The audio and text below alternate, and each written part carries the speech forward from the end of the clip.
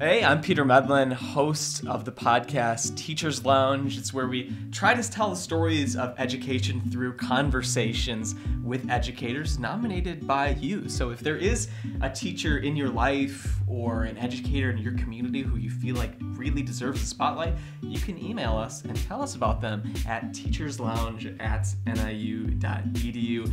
And this morning, today, is a very special day because this is the first time ever that Teachers Lounge is recording in a real teacher's lounge at a school. We are here at North Grove Elementary in Sycamore, Illinois. It's early in the morning. I'm sure there's coffee brewing about 15 feet from us. I'm sure there's red pens being whipped out. I'm sure that there's meetings happening, and somewhere kids are just about ready to be rolling into the building. So we're here having multiple conversations with multiple educators who teach a range of different grade levels here at the elementary school, from kindergarten through 5th grade, people that focus on technology.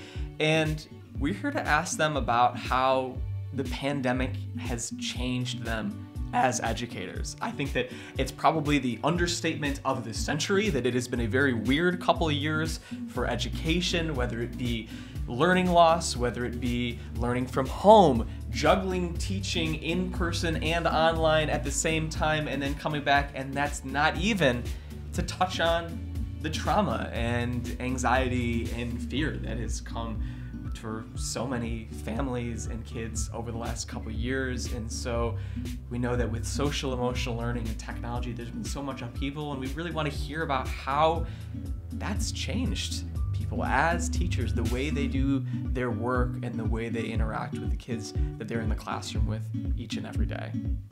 We hope you enjoy the conversations.